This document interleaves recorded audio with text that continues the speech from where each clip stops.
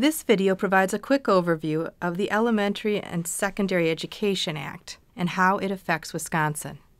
My name is Jennifer Kamrud, and I'm a Policy Initiatives Advisor at the Wisconsin Department of Public Instruction. The Elementary and Secondary Education Act is also known as the Every Student Succeeds Act. The original legislation was signed into law in 1968 by President Johnson as a civil rights piece of legislation. Most recently, it was reauthorized as ESSA, or the Every Student Succeeds Act. So what's in ESSA? ESSA has a number of titles. The titles that tend to get the most attention are Title I, which is intended to provide all children with an opportunity to receive a fair, equitable, and high-quality education and to close educational achievement gaps. Title II is meant to provide additional grants to focus on improving the number, quality, and effectiveness of educators. And Title III covers English language instruction. Title IV is meant to improve student academic achievement by providing some basic grants and funding for community learning centers.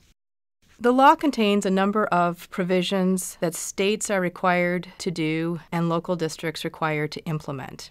The top 10 things that states are required to do in terms of things we get asked about and things that people tend to pay a lot of attention to in the law are as follows.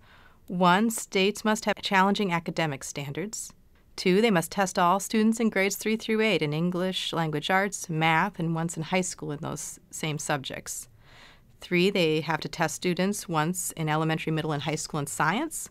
4, we have to identify the lowest performing schools and schools with low performing subgroups of students. 5, approve school improvement plans for the lowest performing schools. 6, disaggregate student performance data by subgroups. 7, provide supports to students who are English learners, migratory, homeless, and delinquent, neglected, or at risk. 8, report school-level financial data. 9, look at the distribution of teachers in front of different student populations.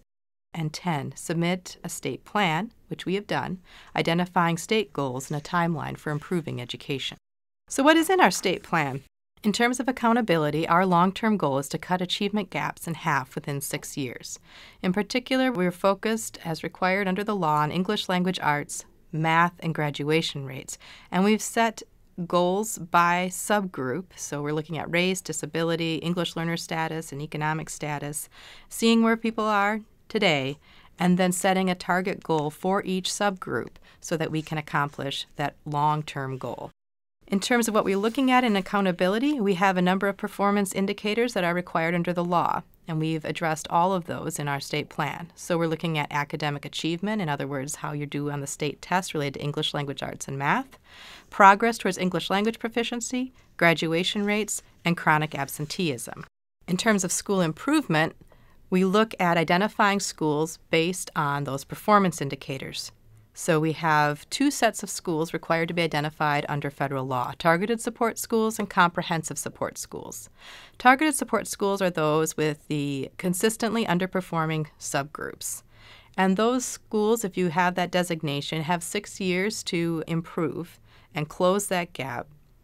Schools that have that designation are required to locally develop an improvement plan.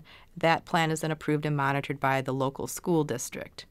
Comprehensive support schools, on the other hand, are the lowest performing Title I schools. They're high schools that have less than 67% of their students graduating, and they're targeted support schools that were not able to exit that status within 6 years. Any school with that comprehensive support school designation has to put together an improvement plan that is approved by the state. Now, ESSA has a number of reporting requirements. We've talked a bit about the accountability metrics. There's also all of these reporting requirements that we are required to post and have available for the public to view. One example of a new reporting requirement is cross-tabulation, where you can look at data from a number of perspectives. So you can see relationships based on multiple factors. So for example, if you want to see graduation rates by race and income status. So what's next? We have sent our state plan in to be approved by the U.S. Department of Education. Once we get notification that that plan is approved, we will be asking local school districts to also submit to us a plan, a local plan, for approval sometime in the spring of 2018. Local districts will be asked to provide assurances that they're going to be meeting the requirements in the law as part of that plan, as well as answering specific questions required in the law. I also want to note that in developing their local plan, local educational agencies or school districts are required to meaningfully consult with a number of stakeholders. We have a link, as you can see, for a full list of those stakeholders that are required to be consulted with under the law. Local educational agencies will need to assure to us that they have met these consultation requirements. Finally, there is a lot more to the state plan than these few pieces that I have discussed here today.